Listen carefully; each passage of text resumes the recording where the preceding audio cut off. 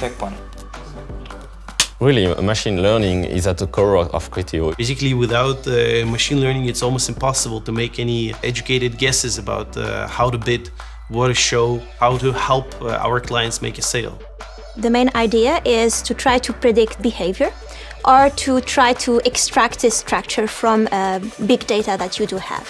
One of the things that we're really most interested in is finding engineers who are really open-minded about technology. It's always easier to approach a problem if you have different perspectives on it. People with different engineering or research backgrounds. You have some people coming from the very classic academia like me. My background is mostly computer science and applied mathematics. I worked in digital advertising. Criteo is literally the largest recommender system engine in the world.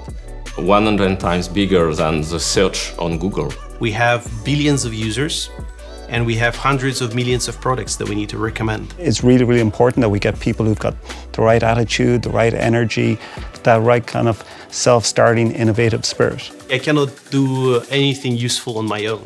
Without engineering teams, without the support from infrastructure, without the support from product teams. You will be mentored by some of the best machine learners in the world.